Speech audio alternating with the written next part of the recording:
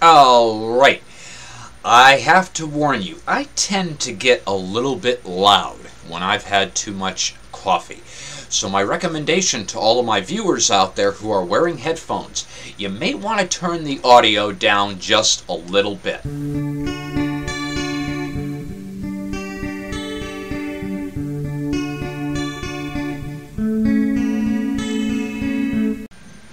Alright, just a quick reminder for all of you who are following my shows faithfully. Tomorrow night is Saturday night, and at 8 p.m. New York time, UTC -5. Please see the show notes below because it could be Sunday in your time zone when the show starts. We will be having the Linux Zoo Crew, where we are going to have a discussion on Arch Linux, and this would be a good opportunity to also talk about Arch-based distributions. So you'll definitely want to check that out. And while we're on the topic of Arch, I had some of my viewers mention they had some difficulty with installing Liquid Lemur on their on their hardware or in their virtual machines. So I figured I would go through the process of showing you how to install this. It's relatively straightforward and easy, and I'm going to show you how to do that right now on Spatry's Cup of Linux.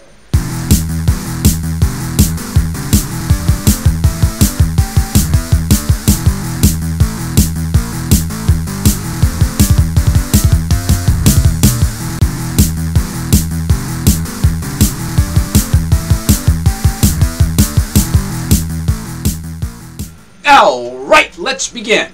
Now, this is the first thing you're going to see once you boot your Liquid Lemur live CD. And let's go ahead and close the tips and tricks, but you may want to review them. Control Alt and move a window to the next workspace. You know, you have some keyboard shortcuts, that sort of thing you can use if you wish to use them.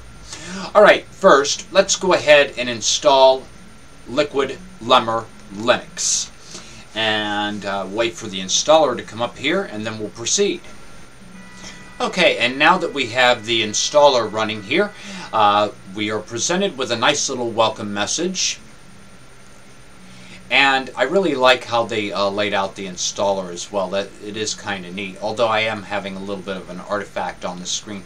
No problem. It could be because I have 3D acceleration enabled and really I haven't quite set it up yet. But I'm just going to go ahead and click next. It's already selected English for the United States. Okay, and then it wants us to select our time zone. So I'm in America, and I'm going to select New York from the list here. Yeah! Scrolling too fast.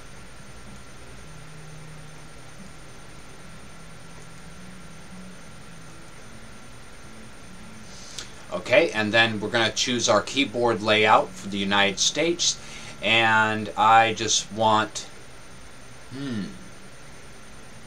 okay, never had to do this before. Let's see if we can move these around so that I can read this a little bit better to see what options it gives us.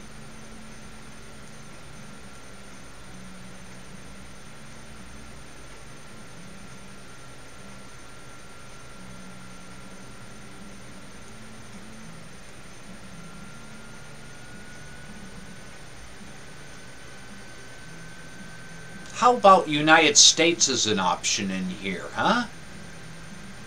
I'll just click next. I'm not even going to pick one.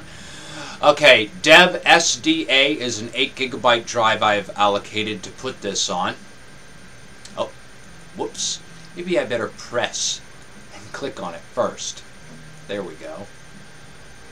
Okay, I'm going to select automatic partitioning method and then erase disk in a single partition setup.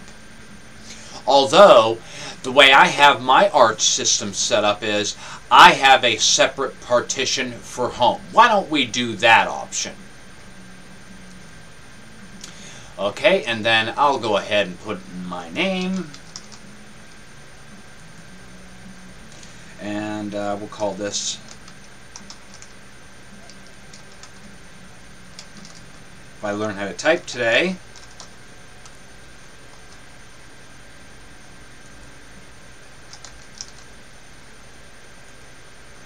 It's nice that an Arch variant has a graphical installer like this, though.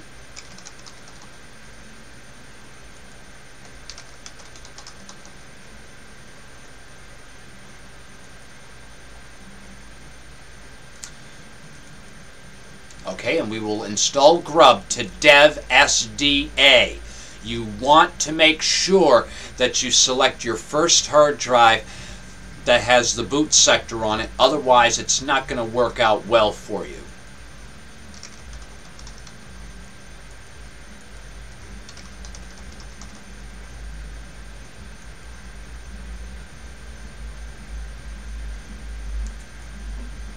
Okay, I'm pleased with those settings. And then we will allow the operating system to install. Alright, interestingly enough, this went just as fast as Brian, one of the lead developers, was telling me on the talk show. The install went really quick on this.